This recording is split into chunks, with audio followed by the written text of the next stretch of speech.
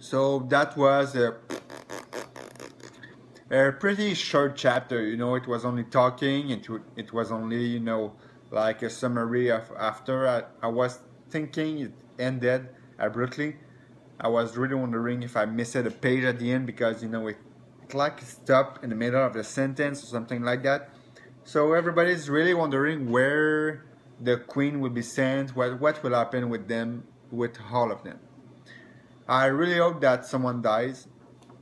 Honestly, I don't care who. I just hope that someone will die after all this or get in prison for life or something like that. I really hope that nobody will get pardoned, especially Ruhai, because he maybe have been played by the Queen Mother, but anyway, he's still a bad guy. And now the Queen is just asking for forgiveness for his child, for his kids. I mean, uh, can at least one of them die?